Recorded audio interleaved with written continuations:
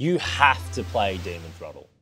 Demon Throttle is a throwback to those incredibly hard token taker arcade games that keep you wanting more. It's a top-down bullet hell style arcade shooter by the developers of Gato Roboto and recently, Gunbrella. The core gameplay is similar to your classic vertical shooters like your Raidens or your Ikarugas, but instead of being a futuristic fighter jet plane, you're either a cowboy or vampiress on a quest for vengeance. That demon kissed my wife.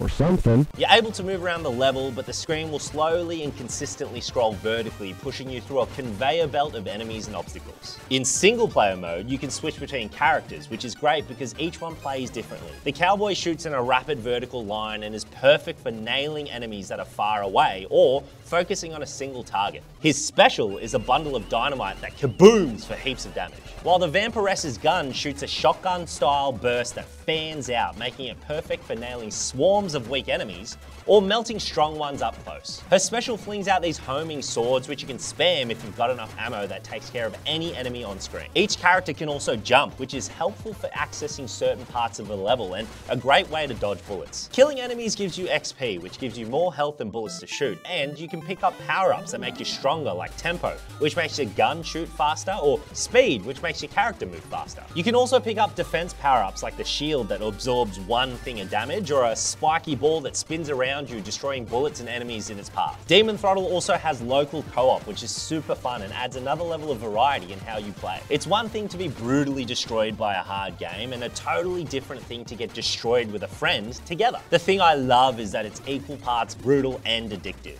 In my first couple of playthroughs, I got to the first boss and was utterly destroyed, but then in my next playthrough, I randomly destroyed a grass patch and unearthed a staircase into a cave.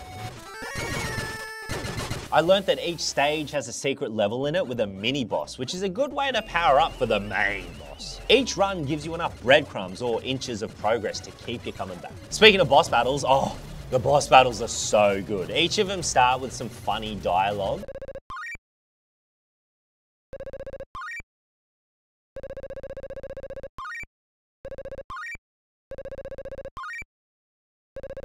But then you proceed to get your butt absolutely kicked over and over and over. They each got a set pattern of attacks and movements, and you really got to fight them a couple of times to get it down. You want to play it now, huh?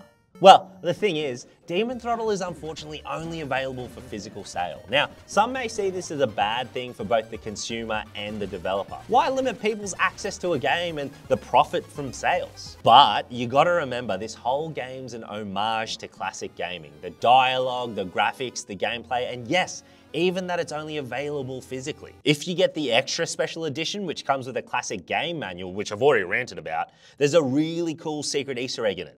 Demon Throttle isn't easy to play, nor is it even easy to find, but if you're a fan of vertical scrolling shoot 'em ups, you have to play it. From the old school 4:3 aspect ratio to the crusty 16-bit graphics and sound, Demon Throttle does a fantastic job of paying respects to the shoot 'em up / bullet hell classics, but still hits you with something new. It's a classic hard candy shell wrapped around a unique and original creamy chocolate. Or something.